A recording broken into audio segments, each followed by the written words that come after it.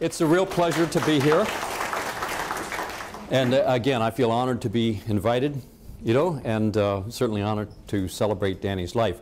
I'm changing the talk a little bit from what I initially intended and what the title started, and I've decided to go with a little bit more of a Danny-centric talk rather than a Wickens-centric talk. And so I'm going to be tracing a good deal of history, particularly my history with Danny and sort of our collaborations and the parallel paths that our work took. O Training, O Multiple Resources, that's a paraphrase of a title of a book, of a very nice chapter that Danny did with Andreas Sanders, with who he collaborated.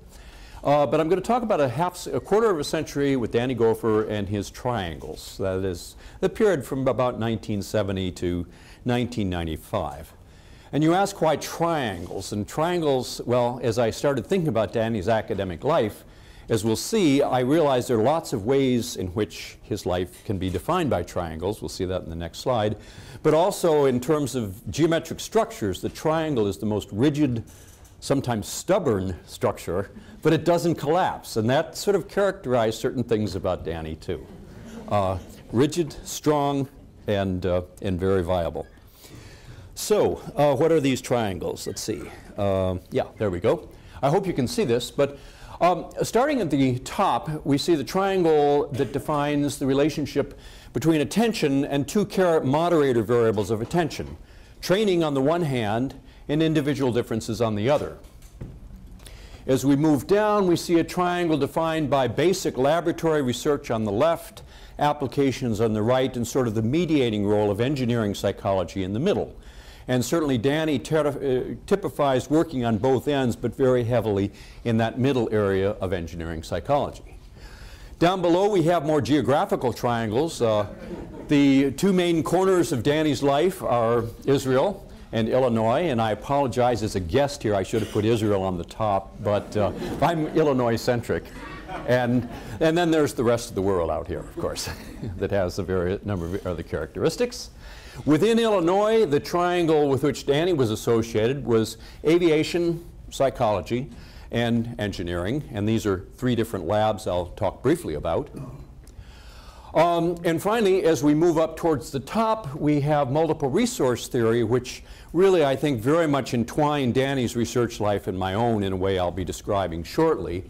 And we'll be talking about the three components of the architecture of multiple resource theory: multiplicity, resources, and allocation.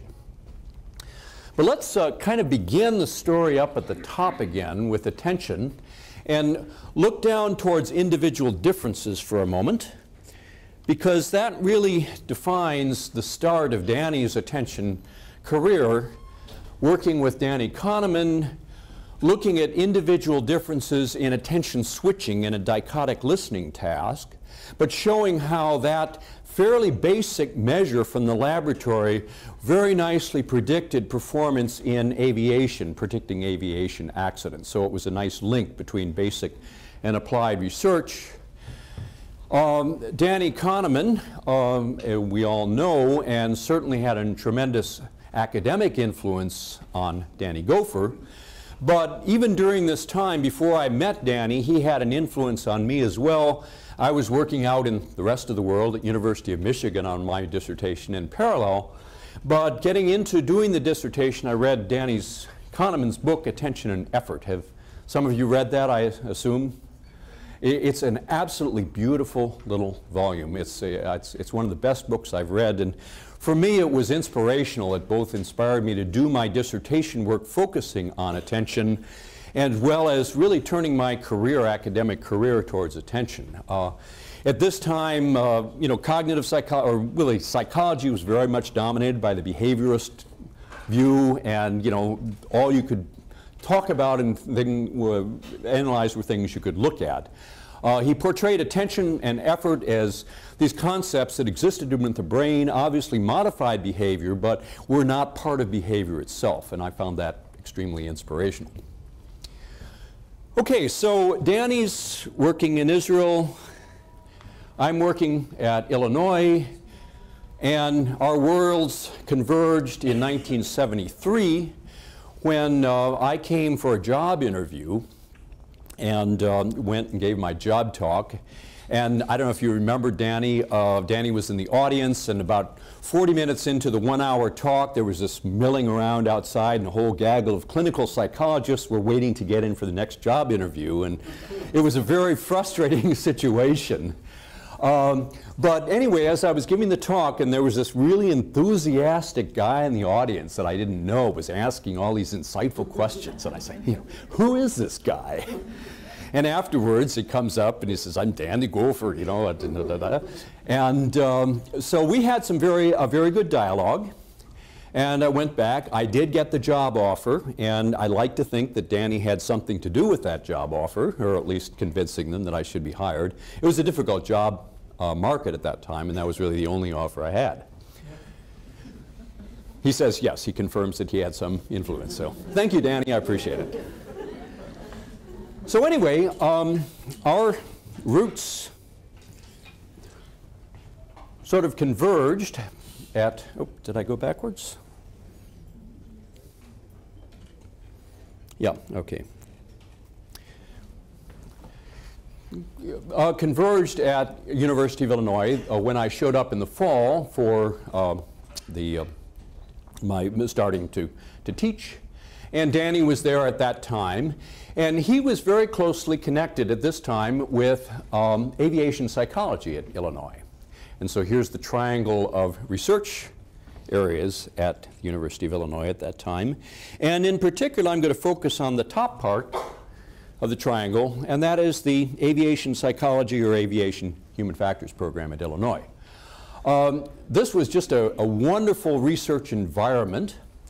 It consisted of a pilot training program that had both flight instructors and student pilots taught as part of their academic curriculum. So there's a large body of what we would now call subject matter experts, SMEs, both novices, the student pilots, as well as experts, the instructor pilots. But most importantly was the second component, the Aviation Research Laboratory, which was headed by Stan Roscoe, and it was located out at the airport, at Willard Airport. We had a fairly large number of graduate students, and many of the graduate students were in fact flight instructors. And so you had students that were interested in pursuing graduate education, but also had the domain knowledge of flying, and certainly flying is one of the crucibles for studying multiple task performance as well as training. There are a fair number of psychology professors, about 5 or 6 of them. Among them was, I thought Danny was a postdoc. He tells me now he was actually a professor at that time on the faculty. And we did a large amount of research. Air Force Office of Scientific Research funded most of this. And as you might expect, a lot of that research was on training. How do you train pilots? What types of training strategies and techniques can develop the best trained pilots? But a second line of research focused very heavily on multitasking in the cockpit and trying to come up with an understanding of how pilots actually timeshare tasks, divide attention between different tasks. So Danny was heavily involved certainly in the training research at the Institute of Aviation, and I'll talk a little bit more about that later on. But where the two of us joined forces and really became collaborators, I think, was in actually working with Bob North, a very talented graduate student who was doing his dissertation on multitasking. And really about the same time during that first year, I was trying to analyze my own data for my dissertation, trying to turn it into a publication, and that was a study of time sharing between tracking or flight control and other types of tasks. And so we both collaborated on Bob North's dissertation. Danny was advising him. I was sort of a secondary advisor to Bob. Danny was giving me advice on my dissertation work and writing it up and so forth. And we had this really, I'd say, fertile interchange, another triangle, you might say, of intellectual collaboration between the three of us. And out of this really was born what I think of as multiple resource theory. And those of you in engineering psychology are probably familiar with this. But if you're not, let me just give you a very brief overview. Multiple resource theory predicts how people will timeshare the success or failure in doing two tasks at the same time. It's got three components. Multiplicity defines the fact that humans have more than a single resource. There's not just one pool of mental effort up there, but it's differentiated in ways that I'll talk about a little bit later on. And so the two tasks that are similar in terms of their resource demands are more likely to interfere with each other than dissimilar tasks. The resource demand component says that tasks vary in their capacity demands on the brain's energetic systems, and two hard tasks are more likely to interfere than two easy tasks. This is common sense, of course, in a lot of expense, but these two interact in some fairly complex ways. So the demands or difficulty of a task, how similar they are, determine how much they interfere with each other. But the question is, when you've got two interfering tasks, which one suffers, which one gets preserved? Or do they both suffer equally? And that's the vital role of this third component of multiple resources, which is allocating the decrement. When there's interference, which one suffers, who gets primary, which task is primary, which is secondary, and so forth. Okay, so these are the three components of multiple resource theory that more or less emerged. Bob North's dissertation focused very much on the multiplicity aspect, this idea of different structures. Auditory and vision use different resources. Two tasks, both using vision, use the same resources, and focused on the structural differences causing interference. My own dissertation data that I was working at was one that showed that harder tasks can interfere with each other less than easier tasks if the harder tasks use different processing stages. And so if you can read down at the bottom, it really helped identify the idea that perceptual cognitive resources, sort of the front end of information processing, use different resources from those involved in action and responding. And so if you had a perceptual cognitive task and a responding task, even though both of them might be fairly difficult or demanding, they could be performed fairly well in parallel because the brain seemed to be divided in different resources related to cognition and to action. Okay. Well, about the same time, Danny also had a parallel life at University of Illinois in which he was involved in the training side. This is now our sort of attention triangle, and was working with Gavin Lintern, Bob Willigas, the late Jack Adams on studies on adaptive training. And that was training where essentially you start a task at a very easy level. As expertise progresses, you make the task progressively more difficult. More or less, you keep the same constant resource demands on the task because as automaticity is mastered, the task becomes more difficult. He was doing this. They were looking at how to train pilots. Again, some, I would say, fairly groundbreaking research, which has stood the test of time in terms of the advantages of adaptive training. And one of the characteristics of this line of research in terms of our triangle of research types is it was feeding fairly heavily into applications. And I think Danny was actually more into applications at that time than I was. I was only beginning to learn the importance of transferring theory to applications. Well, then Danny vanished in 1976, and I should say that I had two young kids. Danny's had the young kids and Esther, and the two families, we had a lot of collaboration, good trips to Chicago, good trips to St. Louis, and so forth. And then around 1976, Danny vanished back to Israel. Down here to the other triangle, we lost touch a little bit, but then all of a sudden, bang, out comes this incredible publication with David Navan on the economy of human information processing system, which was essentially an elegant, I would say, mathematically based treatise of what multiple resource theory was all about. It focused on the relationship between all three components, talked about how humans could optimize performance with separate resources, and essentially described how resources were shifted from one task to another to compensate for the increased demand of one task. If resources were shared, it was possible. If two tasks demand from the same pool, you can shift resources back and forth between them. One becomes more difficult, you can compensate by shunting resources to the other one. But if resources were shared, it was possible, but if resources were not, multiple resources, then you could not always have this compensatory activity. In the same way that in the economy of a country, you can't always withdraw resources, say, from defense to social welfare programs. That's certainly the case in the US. So it was a very, very nice, I would say elegant, theoretical treatment of the precepts of multiple resource theory. And more or less at the same time, I was involved in doing kind of the trench work, grunt work of pulling together at this time, and this is the mid-70s or late 70s, all of the dual task performance studies I could find in the literature, and there weren't all that many at that time, because research had been focused much more on auditory attention and dichotic listening.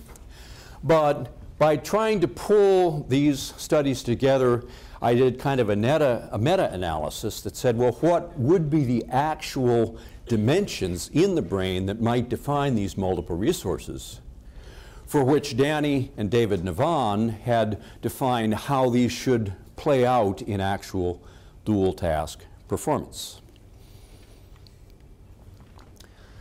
So just a very brief foray into the own work at the time. What emerged from this meta-analysis was the four-dimensional cube model of multiple resource theory. This may be nauseatingly familiar to many of you because it's been around a long time. But if you're not familiar with it, I just want to point out this representation that resources could be defined on four dichotomous dimensions. One was the idea of stages of processing, which emerged from my dissertation. And I should say also some early research I did with Colin Kessel, who followed and was actually my first graduate student at Illinois. And Colin sort of followed Danny in some respects. But the idea that perceptual cognitive processes use different resources from responding. The second dimension was that of codes of information processing, and that spatial resources were different from verbal and language resources, linguistic related resources. And of course, both of these dimensions, the stages and the language or spatial verbal, or the code dimension, could be characterized by different brain structures. In the first case, sort of anterior versus posterior. In the second case, kind of left and right brain. And there are lots of qualifications to this. Within the front end of perceptual and cognition, we can define the difference between visual and auditory resources, not only the eyes and ears, but the visual and the auditory cortex. And a new member to the team is the tactile dimension. And this, now we've done enough research on tactile processing to suggest that that really forms a separate level of perceptual resources. And then finally, within vision, we were able to define, looking at the dual task data, to define the distinction between focal vision for object recognition and print versus ambient vision for controlling flow fields, walking, navigation. Okay. And the general precept of this four-dimensional space is, to the extent that two tasks share the same level along each of the four dimensions, the interference between those tasks will be progressively greater. Okay. And it's defined, again, both in terms of brain structures, but also in terms of dichotomies that matter, that designers can use to make a difference to try to improve multitasking in environments like the cockpit or the driving, automobile driving, and other environments as well.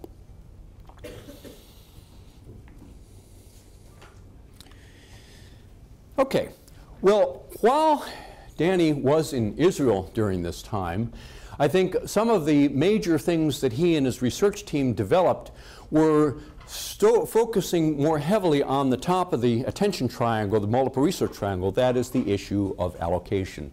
And there was a whole set of studies, very insightful studies, about the capabilities of people to allocate resources between tasks, sharing common resources, sometimes using different resources. And out of this grew the important concept of the performance operating characteristic, or POC.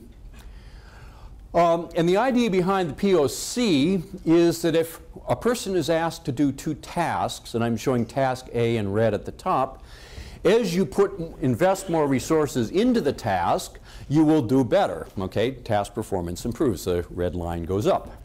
If we look at the second graph, task B, consider the blue line, and as you reinvest more resources into the task, performance also improves, although by a different function. It's not a linear function in this case.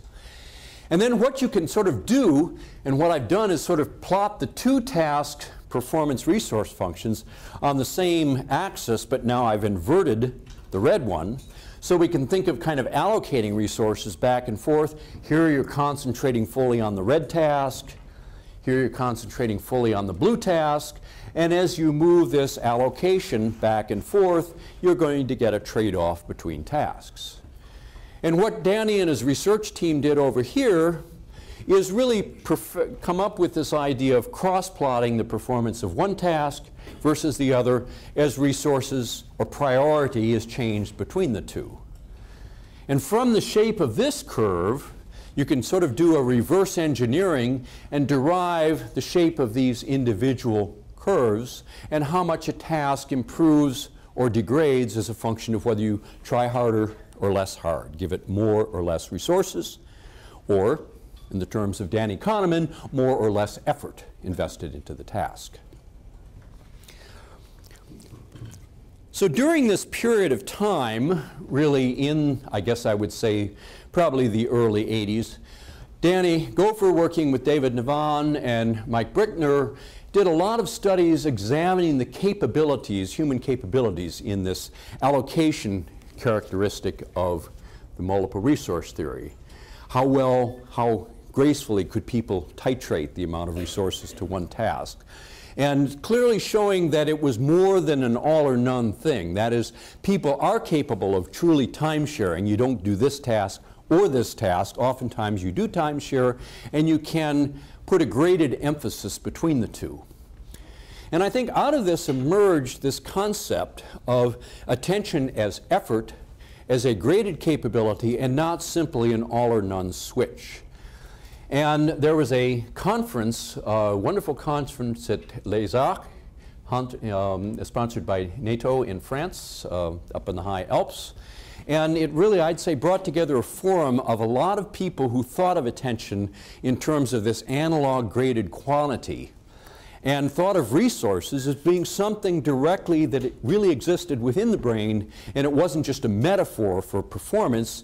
There truly were things like resources.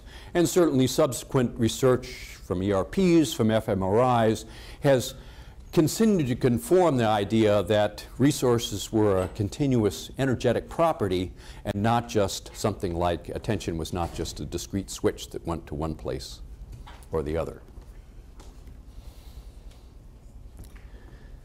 Okay, so where we travel in the triangle next, and this is our attention training individual differences triangle, and there's our multiple resource triangle up at the top.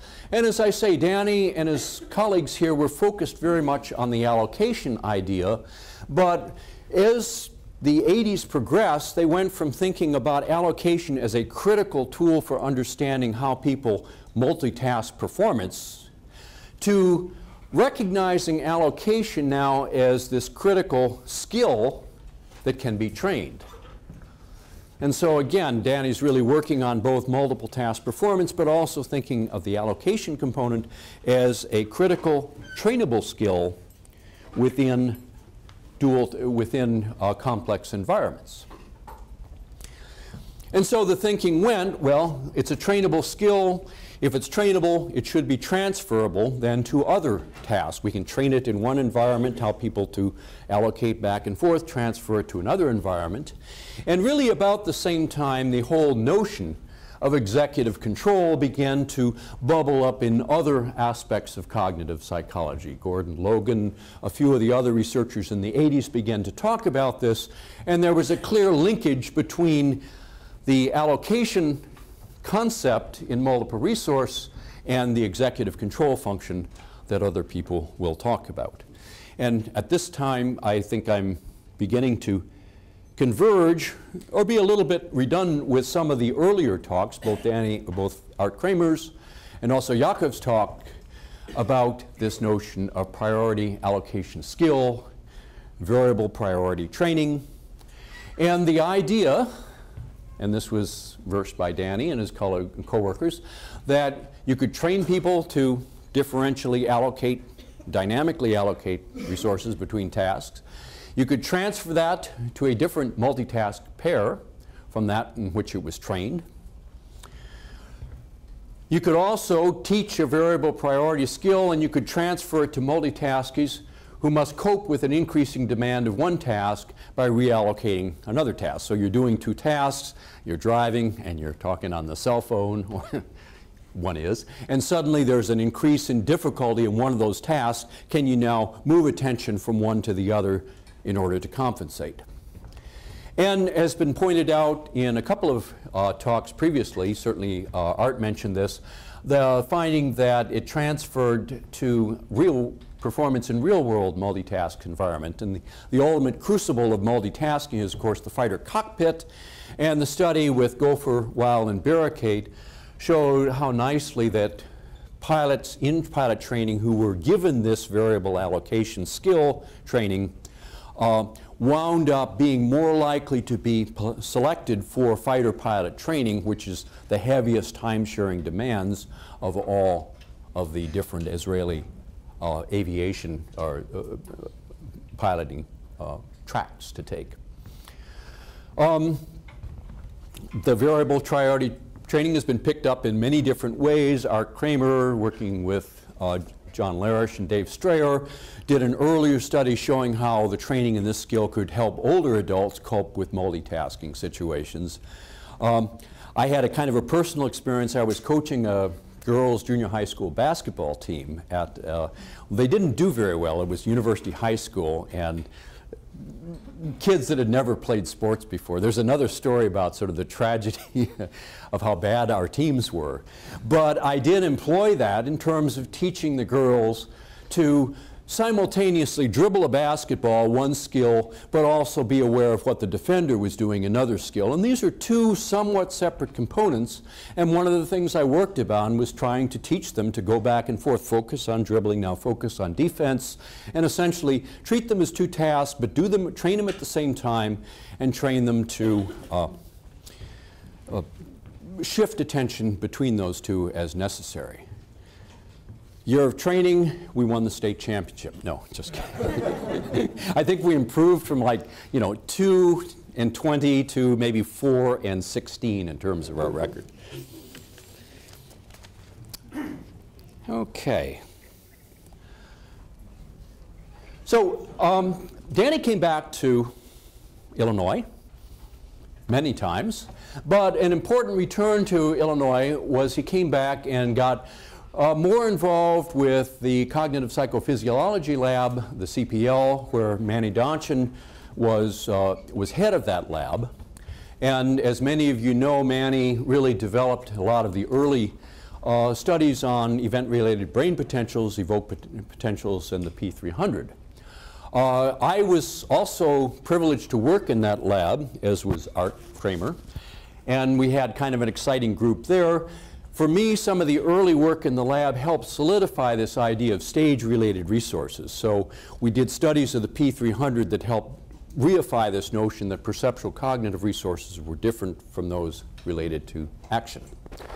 And also helping to develop measures of mental workload.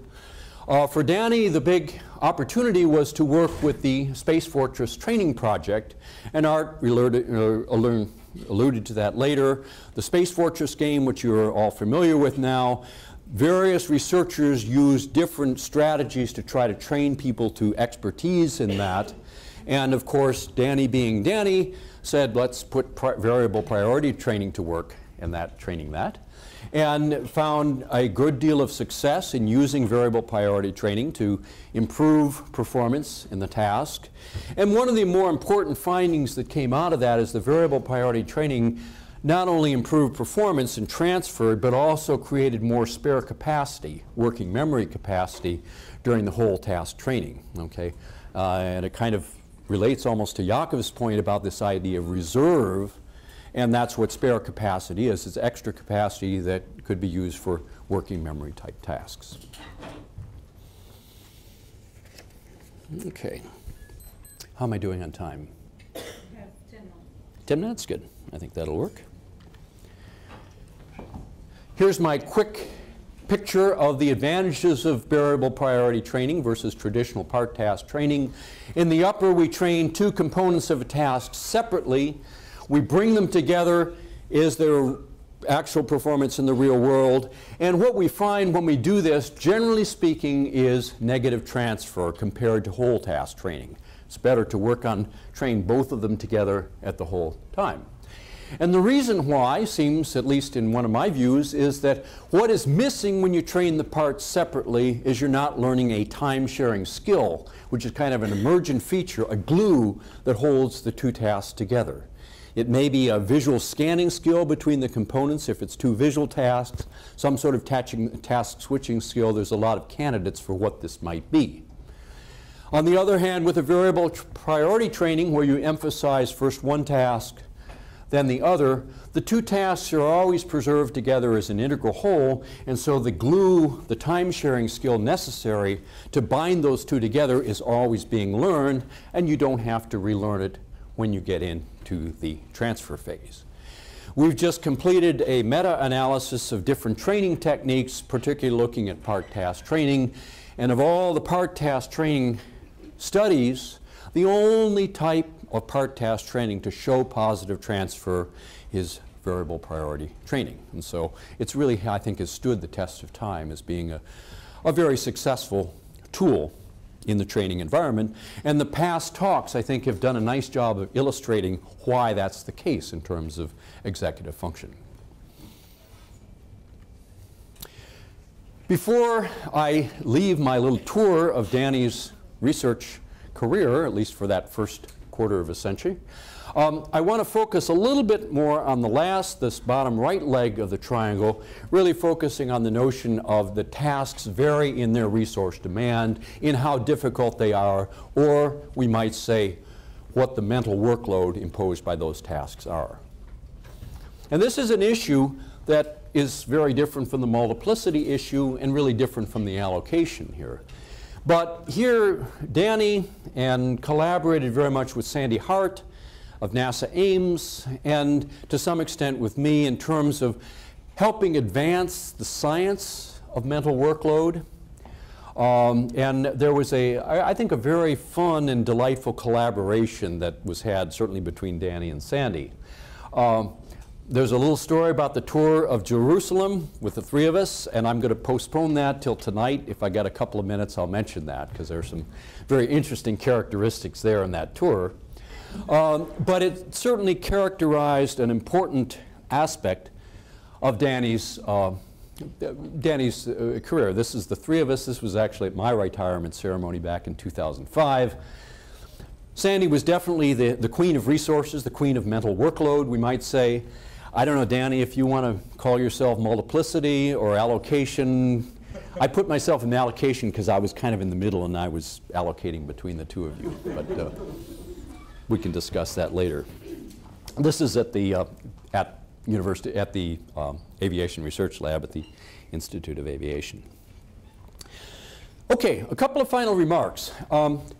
One has to do with kind of applauding Danny's role as a generalist. From his mentor, Danny Kahneman, we know he was a generalist. He could take two very disparate areas of academic research, in decision-making and in attention, bind them together, but also look at each one individually and how they related, but this is getting increasingly rare in these days to have two major domains of research in which one is making a contribution. And of course, for Danny, it's in training applications and attention theory.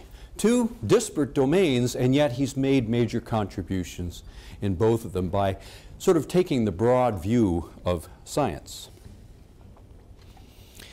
And so as we conclude, I kind of like to think about what the history of attention research has been, where it's been, and where it's going.